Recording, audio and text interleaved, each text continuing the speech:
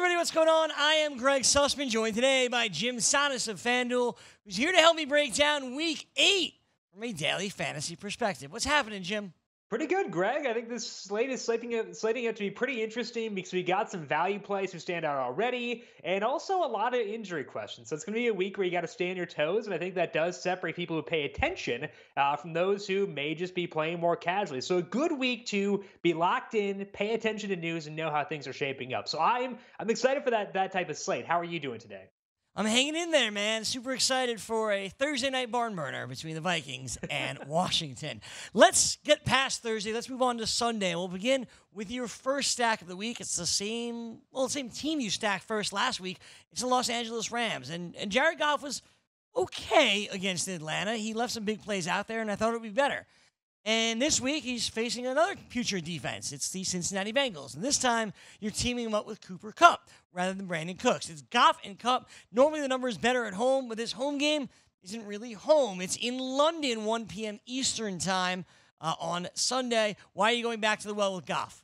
Yeah, I would agree that Jared Goff did leave some plays on the table last week, which is disappointing given how good that matchup was, but he gets a chance to right the ship here, and it wasn't like he was missing by a ton. You know, those Gerald Everett missed passes, just a little bit out of the reach, and I think that if we get some regression there, Jared Goff could have a blow-up game in the not-too-distant future, and this is a good spot to do it because both these teams operate at a fast pace. The Bengals are third in situation-neutral pace. That is according to Football Outsiders. The Rams are first, so we're going to see a lot of plays in this game, which sets up well for Jared Goff. And I also want to go back to Cooper Kupp here because he's had a couple of down weeks now, but I think this is a good bounce-back spot for him. He still has 27% of the Rams' total targets this year. He has 30% of the red zone targets, which means that when they score points, Cooper Kupp's pretty likely to be involved, and I expect them to score a pretty good number here against the Bengals. I also don't mind Todd Gurley paired with the Rams defense here if you want to go with that stack instead, but I think that Kupp's workload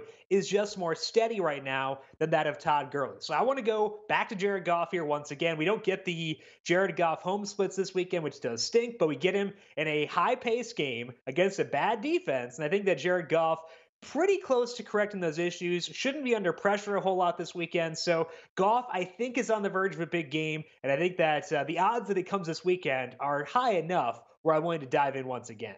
We'll jump right back in with the Rams. Jared Goff simply more reliable than Todd Gurley, and obviously Cooper Kupp, his favorite target inside the red zone. Hopefully we will see a lot of that from London on Sunday as the Rams take on their ex-quarterback coach, Zach Taylor. Another stack that Jim likes this week is with the Seattle Seahawks, something else that we're kind of used to doing. It's Russell Wilson and Chris Carson, and there's no discount here, Jim. 8,600 for Russell Wilson, 8,000 for Chris Carson. If you want to stack these guys, you got to find some undervalued players, which we'll talk about tomorrow, to put in the rest of your lineup. But the Seattle stack, it makes a lot of sense if you could afford it. Yeah, I'm not really worried about value for this week, given that we have Ty Johnson likely in a good spot for the Lions. We'll talk about Kenny Stills later on. There are really good values here, so I think it's a good week to spend up for some studs, and those studs are playing the Falcons this week in the Seahawks, which is always attractive. And when you use Russell Wilson with Chris Carson, basically what you're getting is access to almost every yard the Seahawks accumulate, and most likely every touchdown. Rashad Penny was fully healthy last week. He practiced in full the entire week, was not on the injury report, and he still did not cut into Chris Carson's workload, which means Chris Carson is pretty much a locked-in bell cow, which bodes well for him going forward. Carson has at least 21 rush attempts in 4 straight games. He has 12% of the team's targets overall this year, and those targets haven't necessarily been the most efficient because Carson may not be most skilled in the passing game, but when you're getting targets from Russell Wilson, that can cover a lot of ills. And I think that this Falcons matchup really attractive. I would like for Matt Ryan to start this game. If Matt Ryan does start, I think that ups the appeal in Russell Wilson. If Matt Ryan can't go, then I'm also okay stacking Chris Carson with the Seattle defense. So Carson will be involved with the stack pretty much no matter what for me. Just a question of, do I go Russell Wilson if Matt Ryan plays, or the Seahawks defense if it's Matt Schaub who's playing? So keep an eye on the Falcons side of things here because that does dictate where we want to go at this stack. But if the Falcons are able to score some points, that bodes well for Russell Wilson. And no matter what happens, Chris Carson should have a good game here. But I just like the appeal of getting access to all the yardage and all the touchdowns for Seattle. And pairing these two guys together does get me a long way towards that goal.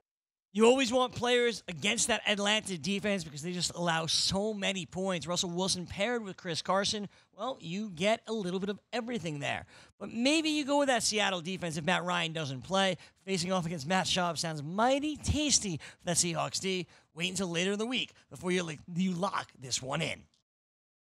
Moving on here, Jim, we get to the Houston Texans, who will be without Will Fuller this Sunday as he's recovering from a hammy injury. Now, we know it's coming each and every year, that Will Fuller injury, and now it's happened as we head into Week 8. So pairing Deshaun Watson with Will Fuller's replacement, Kenny Stills, makes sense because he likes to throw the ball deep. Stills, we expect, will be the biggest recipient of those deep balls. Yeah, that's exactly what he was on Sunday after Will Fuller left, because Stills played 95% of the snaps on Sunday with Will Fuller going down, and he had 5 total targets. But among the balls that Deshaun Watson threw at least 16 yards downfield, 2 of them went to Kenny Stills, 2 went to other guys. So half the deep targets did go to Kenny Stills, and when you're at home against the Raiders, those deep targets are more likely to hit, which is why I like Kenny Stills here. And we've seen Deshaun Watson struggle in the past with that Will Fuller, but he didn't have Laramie Tunsil. He didn't have Kenny Stills. So I think that Deshaun Watson's splits should remain a bit more steady this time around with Will Fuller going down, because Kenny Stills is a very talented football player and can do a lot of what Will Fuller can do. Maybe not as much, but he can do quite a bit to duplicate what Will Fuller brings. So I don't expect Deshaun Watson to take a big step back here. Additionally, remember, Aaron Rodgers was playing with a couple of one-legged guys essentially on Sunday and still dropped 6 touchdowns, 5 in the air and 1 on the ground against this Raiders defense. They rank 30th against the pass based on number fires metrics. So I think that Deshaun Watson will be at least more fine without Will Fuller this year than he has been in the past. And Kenny Stills is $5,700. He gets work down the field, and he's tied to a really good quarterback. Those are so many boxes to check. Then you add in the fact that he is at home in a great matchup. I want to get Kenny Stills on all my season-long teams right now, and I think it makes a ton of sense to load him up in DFS as well. I will use him as a standalone play at wide receiver. I think he is the best wide receiver value play for this week. But when I'm stacking Deshaun Watson, if I can't get to DeAndre Hopkins, that is okay. I will wipe my tears with more shares of Kenny Stills. You saw it last week. Aaron Rodgers decimated this Raiders secondary with, as Jim mentioned, a whole bunch of one-legged guys. This week, well, Deshaun Watson has a lot of players that have 2 legs, like DeAndre Hopkins and like this super cheap Kenny Stills. This one's a no-brainer, and stacking these guys makes a ton of sense. The next stack we want to get to brings us to Detroit, where you're going to stack Matthew Stafford and Kenny Golladay. It was Marvin Jones scoring 4 touchdowns this past Sunday, which means it's time that Golladay gets his. They're facing a soft Giants secondary, which should put Matthew Stafford and Kenny Golladay in prime position to succeed. Yeah, Kenny Golladay is kind of almost too obvious to bounce back this week. I think people will be on him for sure in DFS despite that dud last week, but it makes sense because even when you include what happened last week for Kenny Golladay, he still has 22% of the Lions' overall targets this year to go with 38% of the deep targets. And Matthew Stafford has been throwing deep a ton so far this year. So getting 38% of those deep targets is more valuable in this offense than it is in a lot of other ones. Stafford has also been efficient in those throws, which bodes well for Golladay, whose salary is down to $6,700. Matthew Stafford is $77,000. And I think that when people look at this Detroit Lions offense this week, they're going to go to Ty Johnson. I will do the exact same, and Ty Johnson is a great stack with the Lions defense as well, given how many sacks Daniel Jones has taken recently. So I like that stack, and I'm going to have a lot of Ty Johnson.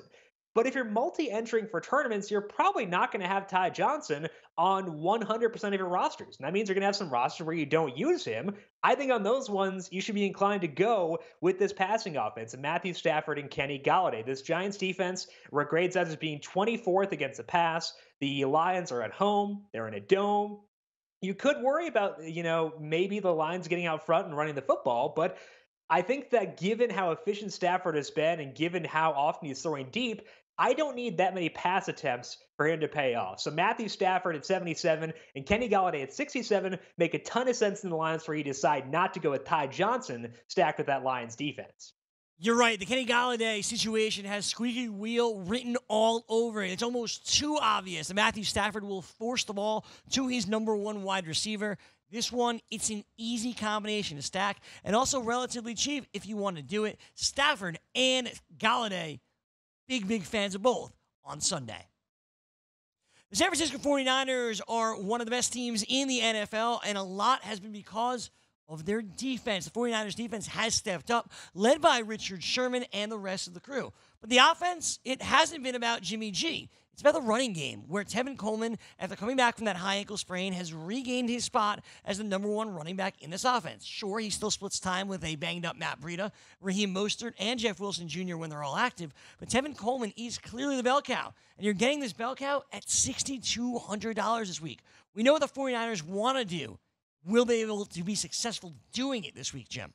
Yeah, it's concerning with the 49ers not having their two starting tackles still, Mike McGlinchey and Joe Staley likely still out, and that does matter for sure. But the good thing here is they get a really soft matchup against Carolina. Carolina grades out as being 26th against the rush so far this year, according to Number Fire's schedule-adjusted metrics. They've allowed the 31st ranked success rate to opposing running backs, which means that when the 49ers do run, even without their two starting tackles, they should be able to do so effectively, which bodes well for Tevin Coleman. Over the past 2 weeks, Tevin Coleman has averaged 19 carries and 2.5 targets per game. That's not a great number. Those aren't great numbers overall, especially the target number, but part of that's because they did not throw the football last week against Washington in that slop fest, and he's still $6,200 and getting all that goal line work. So Tevin Coleman, I still think makes sense at $6,200, and I am very okay with him, and it makes a ton of sense to stack him with this 49ers defense. The Carolina offensive line is pretty good at 4 out of 5 spots.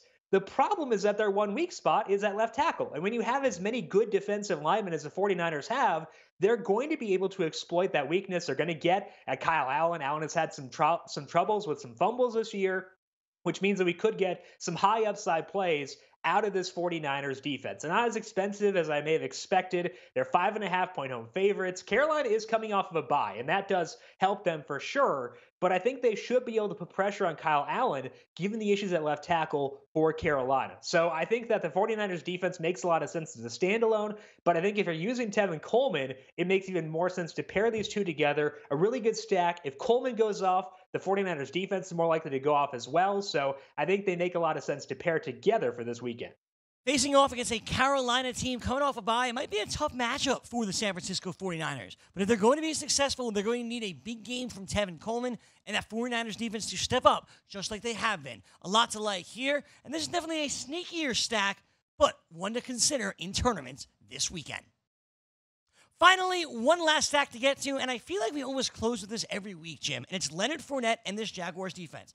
Obviously, a good matchup with the Jets. And Leonard Fournette, we talked about it yesterday with JJ. It's not even sneaky anymore. He's just been clearly good.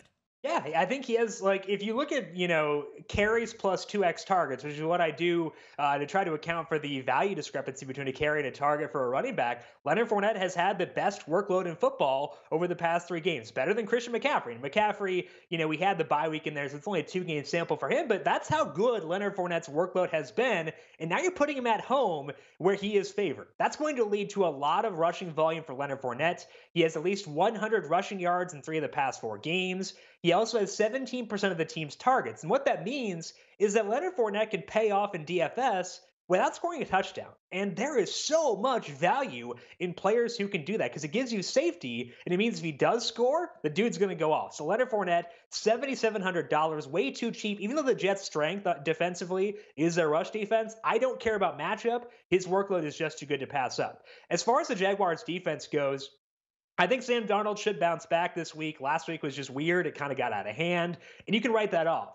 But the biggest weakness of the Jets' offense is their offensive line. They've got injuries. They've got disputes with their left guard, Kelechi Osemele. And the Jaguars' strength defensively is their defensive line, even though Marcel Darius is now banged up for them too. So it is a strength versus a weakness, which means that the Jaguars should be in the backfield pretty often. They should put Sam Darnold under pressure. And I like Darnold as a passer, but he does occasionally throw a pick or two, and there will probably be some sacks in this game. Darnold is a volatile passer, which can be good for the Jets, but it can also be good for the opposing team. So I think that Fournette and the Jaguars defense both make sense this week. I think they're both a little bit underpriced, maybe not the Jaguars defense, but Fournette definitely is. So I think that it's pretty easy to lock them in, especially with so much value elsewhere on this slate. Fournette, not hard to afford. The workload is elite, and this Jaguars defense should be in the Jets' backfield with regularity this weekend. The offensive line has clearly had major issues for the New York Jets all season long. And even though that Jaguars defensive front isn't what it was with Marcel Darius, they should have no issue getting to the quarterback. They also should have, the offensive line should have no issues opening up holes to Leonard Fournette, who could help you both in the rushing game and certainly in the passing game, as we've seen with Gardner Minshew at quarterback. That's going to do it for us here on the FanDuel Hurry Up. Jim, it's been too much fun today, so I think we need to do it again tomorrow. Yeah, we'll get all of our Ty Johnson love in tomorrow. $5,200. That should be a whole lot of fun and a lot of good value on this slate, Greg. So I am looking forward to it. I will talk to you then. I am super excited to hear where you come in on Ty Johnson, the most popular waiver wire ad this week. And we'll see just what Jim thinks he can accomplish this Sunday against the Giants. We'll have to wait for tomorrow to find all of that out. For Jim Sonis, I'm Greg Sussman. Thanks so much for joining us here on the FanDuel Hurry Up. Have a great night, and we'll see you back here tomorrow.